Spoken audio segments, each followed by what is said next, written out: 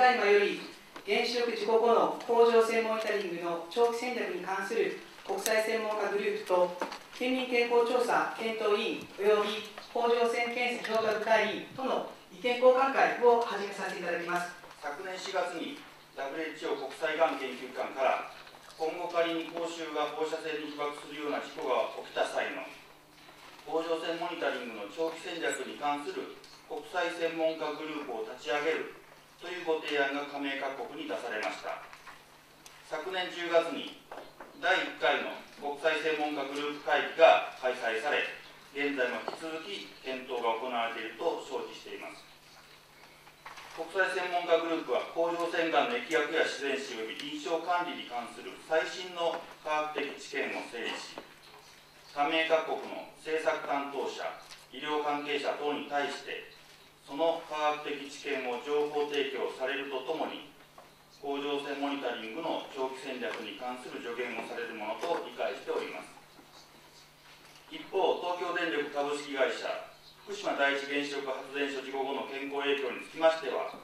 国際的な科学的知見も参考にしながら、県民健康調査検討委員会において継続してご議論されております。甲状腺検査評価部会において、本格検査の評価が始まったところであり、その結果を踏まえて、今後の在り方も議論されるものと思います。国際専門家グループと県民健康調査検討委員会は、それぞれ別の目的で行われていますが、国際専門家グループが福島を視察されるこの機会に、専門家の皆様が最新の国際的な科学的知見を相互に共有できる場を持つことが重要と考えております。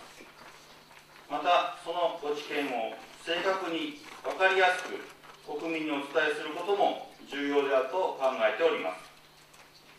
どうぞこの機会に活発な意見の交換、知見の共有を図っていただければ幸甚にございます。本日はどうぞよろしくお願いいたします。Which is the cancer research agency of the World Health Organization located in Lyon in France. And also on behalf of this international expert group that we have convened with a very specific task, namely to develop recommendations and guidelines of how the country should best deal with thyroid monitoring in case of a nuclear accident. And I'm specifically stressing this title here to distinct it from the work that the Fukushima Oversight Committee is doing. So we're not doing an evaluation of the situation in Fukushima, but it's very important for us to understand the professional dealing and the experience that you made with the accidents to define our forward-looking recommendations of how to deal with nuclear accidents in the future. And of course, while we all wish that perhaps these recommendations that we prepare will never be used, we all know it's better to be prepared than being sorry, and this is an important element in the preparedness for nuclear accidents, because we know from the accident in Chernobyl that thyroid cancer is one of the well-established and documented adverse health effects resulting from exposure to ionizing radiation. So it's important to prepare these recommendations, taking into account the local situation, and for this we develop global guidelines informed by all the knowledge that we can gather that comes from the nuclear accident, but it also comes from screening activities done on thyroid cancer in countries not affected by nuclear accidents, but what we know about the cause of the disease of thyroid cancer in general, how to treat it, how to do the patient management, to come up with the best suggestions and hopefully being of use for the countries to have these guidelines, as I said, in the radiation preparedness. So we really welcome this opportunity to directly discuss and exchange. In the morning we were visiting Fukushima Medical University, seeing the site, which was very informative for us, and also now this afternoon session with the Fukushima Oversight Committee to exchange opinions of where we are standing with the science. So I'm very thankful, first of all, to the Ministry of the Environment for supporting us, for having this meeting here in Fukushima. I'm also thankful for the Fukushima Prefecture that is also supporting this afternoon session. I'm very thankful to the Nuclear Safety Radiation Association that has done all the practical arrangements for this meeting. And of course, I'm very thankful to all the experts from our expert group. And I can tell you that the entire expert group actually managed to come for this site visit. And you have the attendance list, and you see it's a broad expertise reaching from radiation research, radiation dosimetry, radiation epidemiology, people having experience with previous nuclear accidents, but also people dealing with screening in general, and of course clinicians and researchers working on thyroid cancer, the management of thyroid cancer in general. With this broad expertise, we hope to develop very clear recommendations in the future. So as already said, the plan is that we have prepared 4 short presentations that again are not dealing with the Fukushima accident specifically, but are rather broad, also feeding into our recommendations, dealing with a framework policy on cancer screening in general. That this is not only specific to thyroid cancer, but really with the aim to reduce cancer mortality, how harms and benefits of screening can be defined. We have a presentation of thyroid cancer in general, the molecular pathology and natural history, and we have 2 presentations dealing with patients diagnosed with thyroid cancer and their treatment, follow-up, and surveillance. And we really appreciate that this is a public meeting, because I think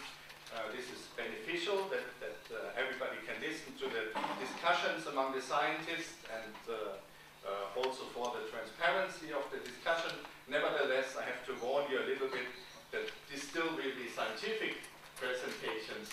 for the sake of also informing each other with the Fukushima Oversight Committee, and I'm also very thankful for you to give us the opportunity to discuss with you, and in this I wish all of us a very successful afternoon.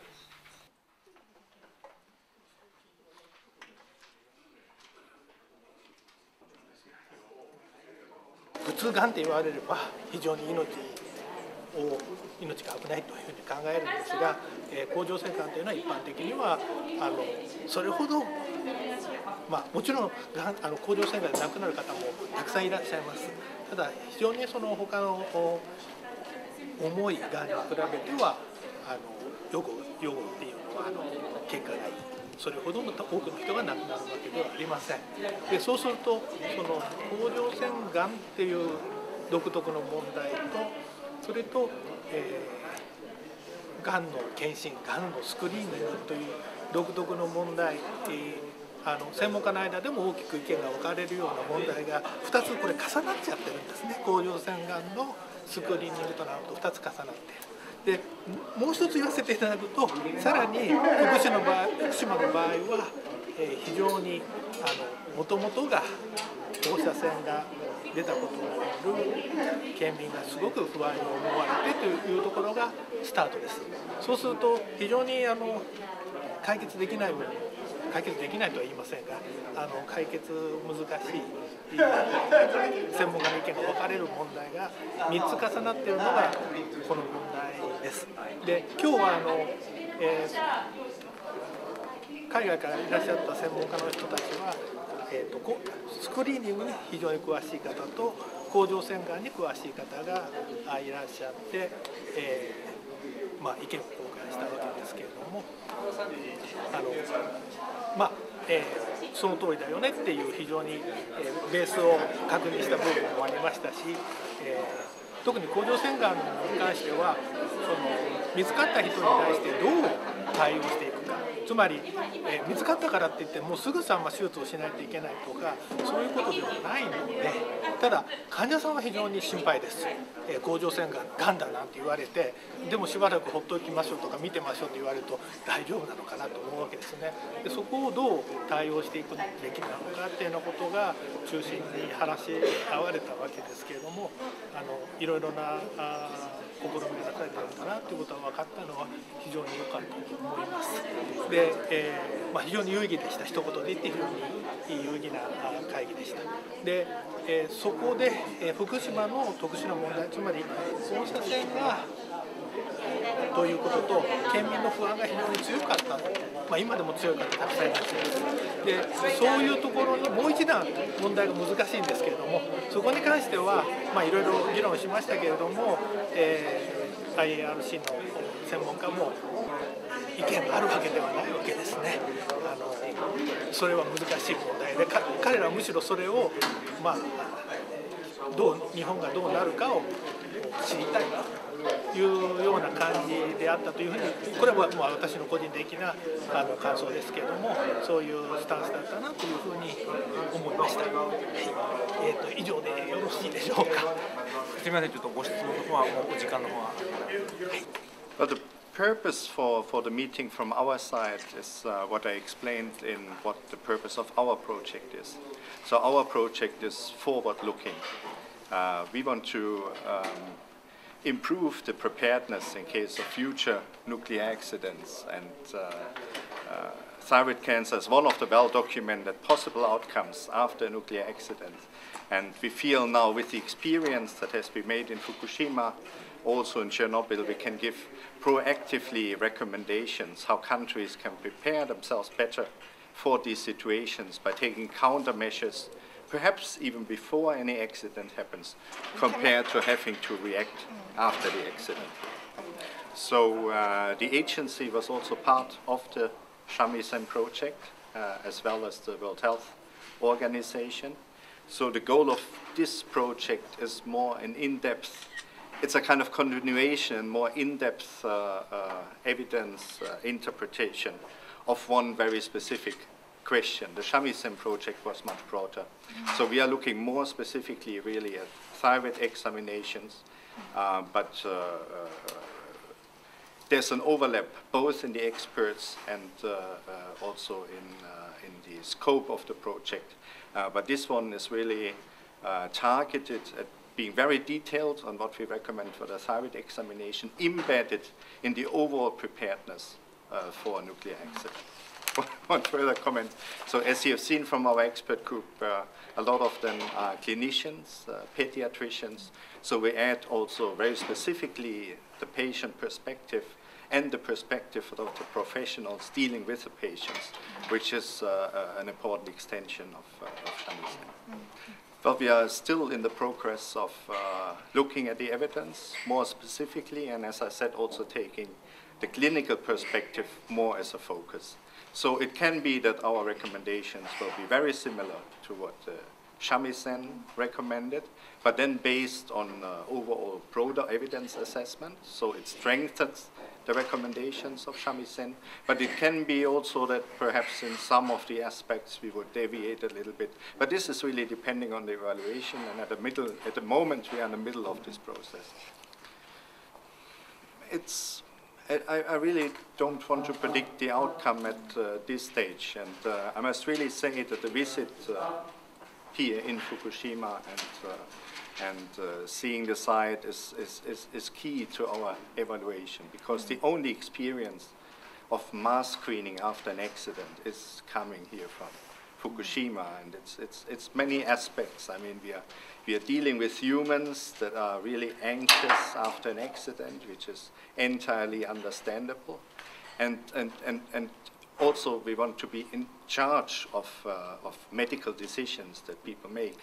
based on the evidence.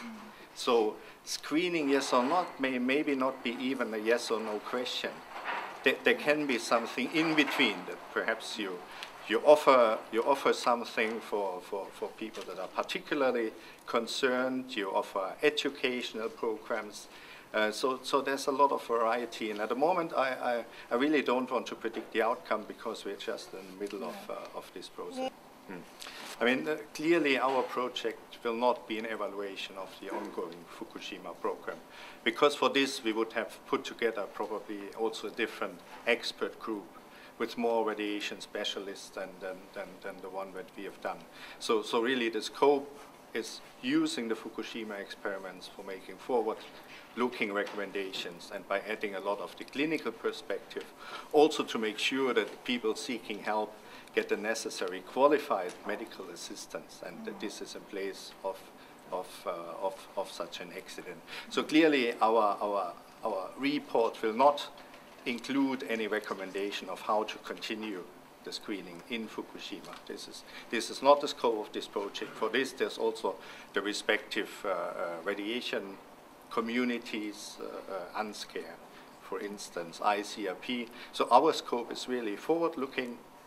try to collect all the evidence in case of another accident that hopefully never happens, but if it happens, be better prepared in a way, and for this using all the evidence we have. And I totally agree with you. We have much less direct data on children that we do have for the adults, and that's a limitation. Yeah. I mean, there's clearly the distinction we have to make, which I said earlier, that between the cancer screening intended to reduce the cancer mortality in the general population, compared to that here you're doing the thyroid monitoring, because it might be that due to the accident you would have an excess of thyroid cancer if doses were high enough. So that's clearly a distinction in the topic. However, if you start implementing a mass screening, many of the benefits and the harms apply, of course, in the same way. But I mean, I'm pretty sure that you would not have started any mass screening of thyroid cancer in the Fukushima prefecture if there had not been the accident. So in a way, this is also not a question that we can ask ourselves, because it's not a kind of voluntary decision. The accident has happened, and then you have to react. And the question is a mass screening an appropriate reaction due to this accident, or is it not? And that is really the question that we try to evaluate in this project. But as said earlier, we are in the middle of collecting the data, and the answer you will hopefully have in April. So it's not only the evidence from the nuclear accidents. So as you have seen, we have people involved in the aftermath of the Chernobyl accident in our group. Now we have this site visit in Fukushima, because this is one of the richest database we have so far. But this is also why we included the pediatric oncologists and thyroid cancer experts, to add the experience that you have on thyroid cancer screening outside any nuclear accident. And I think the example of South Korea is, in a way, even when it's adults and not children, is also valuable data that has to play a role. Also the developments that you see in the US, so how do you deal with the patients, the question of active surveillance compared to treatment. So